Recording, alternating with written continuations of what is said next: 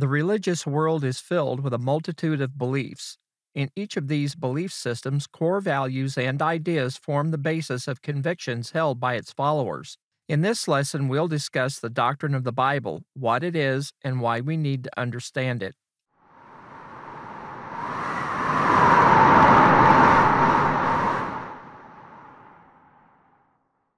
In previous lessons, we've discussed the content of the Bible. I reviewed its layout, how the books are grouped, historical timelines, and the major divisions of the Bible.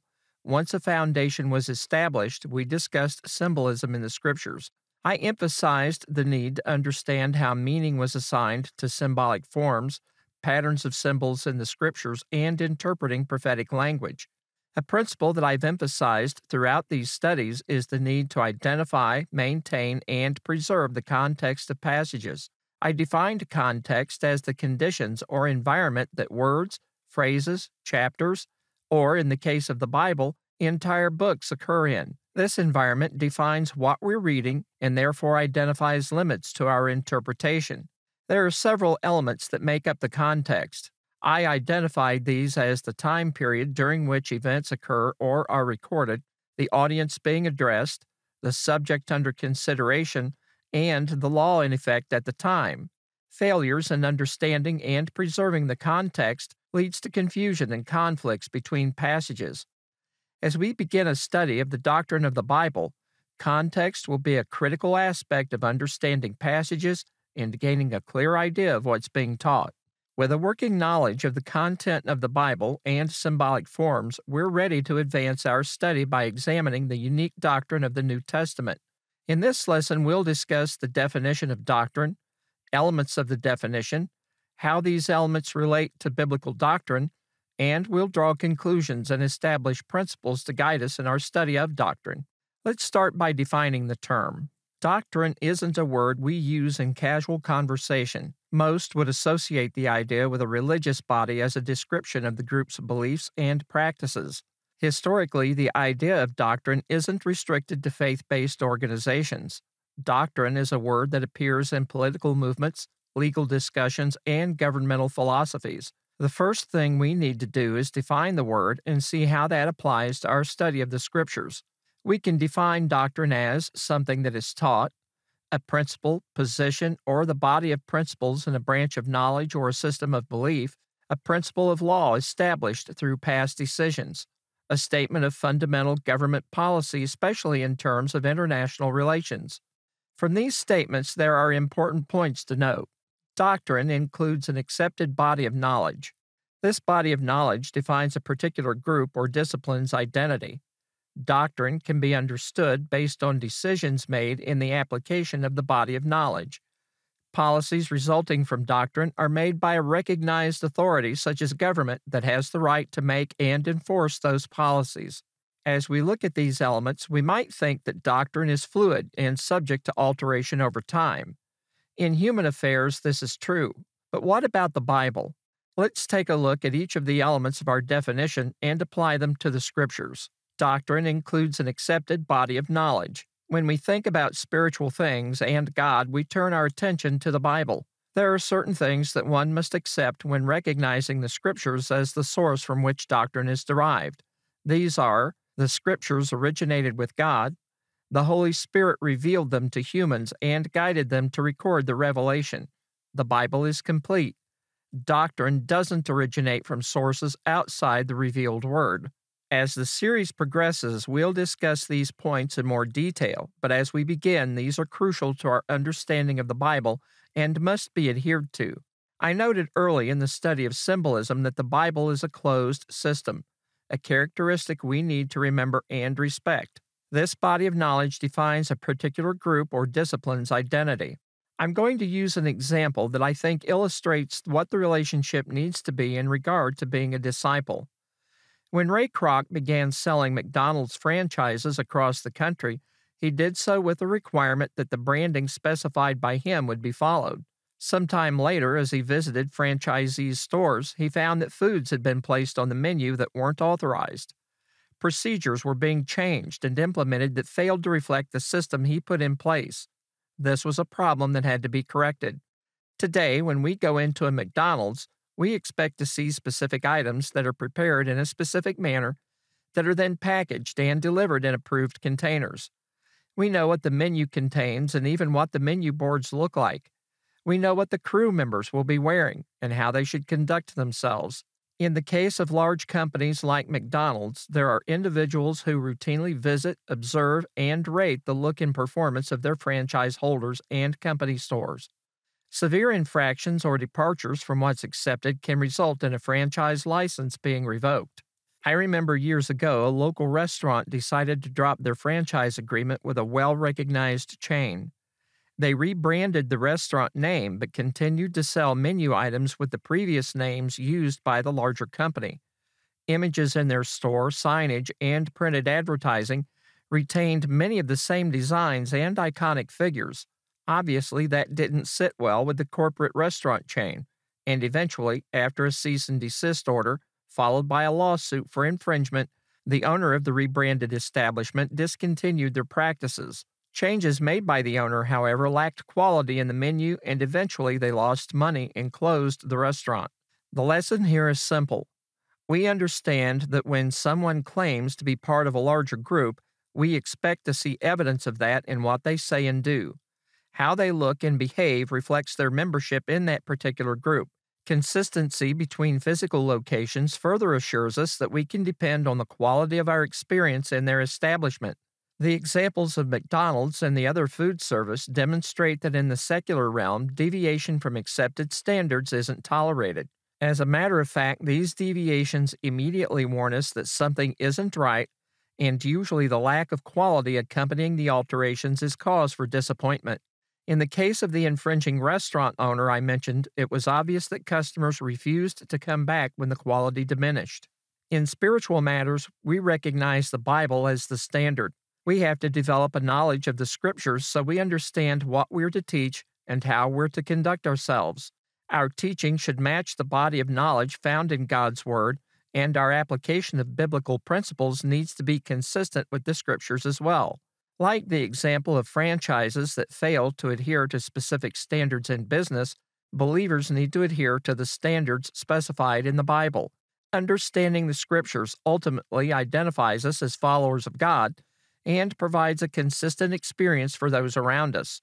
There are groups who claim to teach the doctrine of the Bible, but close analysis reveals alterations that have been adopted. Unlike corporations like McDonald's and others, however, the head office doesn't send staff out to review a group's performance with the consequence of having a license revoked. God designed the church in such a way that it's our responsibility as believers to understand the Word and follow it so that we have God's approval. For those who aren't part of the group who are looking for true Bible believers, comparison of a group's teachings and activities with the Scriptures is a test that will identify those who are following God's pattern. Doctrine can be understood based on decisions made in the application of the body of knowledge. Many claim to be following Christ and are true believers. As I just mentioned in regard to the identity of a body of believers, this is confirmed by examining what they do and how they do it.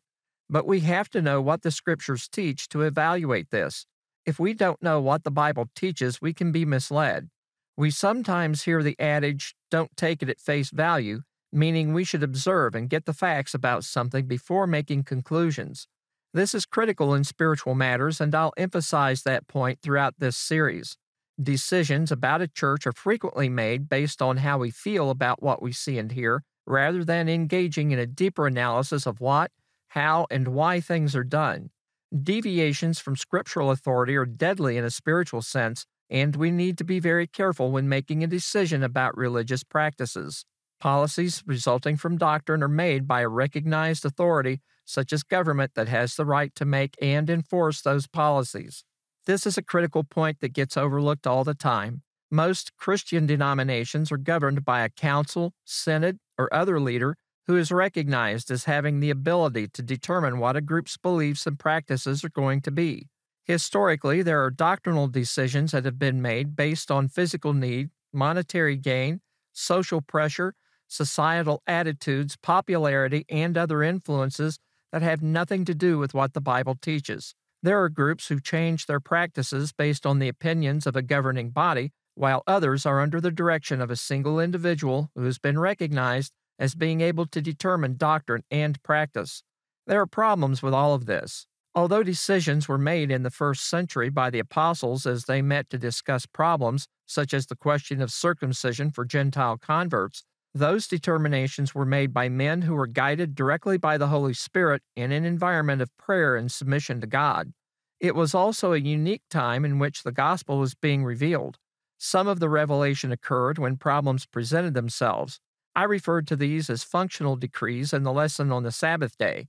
God revealed the new law slowly over a period of years. As we'll see, doctrinal principles are revealed throughout the New Testament when there are situations or questions that need to be addressed.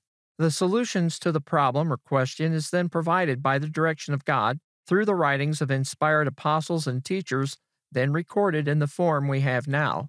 Very early in the history of the church, after the apostles were no longer alive, church leaders took it on themselves to introduce ideas and teachings based on their own opinions. This evolved into regional meetings to hear these proposals and decide what was to be accepted or discarded. Today, there are many who follow this practice. Ecumenical councils, synods, and other governing bodies meet from time to time in order to adjust and determine doctrinal interpretations and practices based on those interpretations. As we examine the Scriptures, we see there's a difference between meeting to understand God's will and changing God's will. This is a confusing point to some, but I think we'll be able to make it clearer as we proceed. The only authority to issue doctrine is God. We understand that those who recorded God's Word were inspired by the Holy Spirit. Divine inspiration as described in the Scriptures isn't the writer being moved to record their experiences or ideas. Inspiration by the Holy Spirit refers to the guidance of the writer by the Holy Spirit to record precisely what God wanted recorded. Confusion occurs when we don't understand how this took place. Peter tells us that those who spoke and wrote prior to the New Testament era did so as they were moved by the Holy Ghost in 2 Peter 1:21 and didn't understand some of the prophecies since they pertained to a time beyond their own in 1 Peter 1:12. When Christ came into the world, he delivered the words given to him by his Father in order to complete God's work in John 17 and verse 8. Jesus' teachings were only the beginning. He told his disciples, "I have yet many things to say unto you, but ye cannot bear them now," in John 16:12. On the day of Pentecost, the Holy Spirit personally manifested and began to dwell in each of the apostles, which we'll discuss in an upcoming lesson. From that point on, the Holy Spirit revealed the Word to the apostles and later to inspired teachers to deliver the complete revelation. In the New Testament, we see the personality of the individual writers in the books, leading some to conclude that each of the letters were personal expressions and not the result of divine guidance. We'll touch on the subject of inspiration in upcoming lessons, but for now, I'll summarize what we need to understand about divine inspiration as we move forward in our discussion of biblical doctrine. Here are some points to keep in mind. The Word was God's and came from Him. Christ began the work of revealing the final revelation.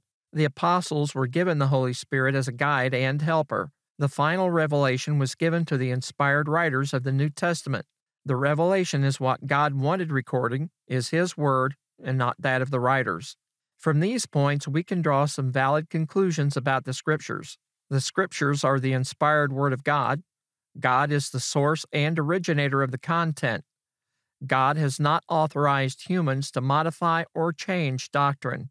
The apostles met to understand God's will and were guided by the Holy Spirit. God's Word is complete, and God is the only authority who can issue doctrine. Based on these realizations, we'll see that the doctrine of the Bible is unique to the Bible, factual and objective, complete, and not subject to change. So, if the doctrine of the Bible is unique, factual, objective, complete, and unchanging, why are there so many problems understanding it? Why are there so many different ideas about it?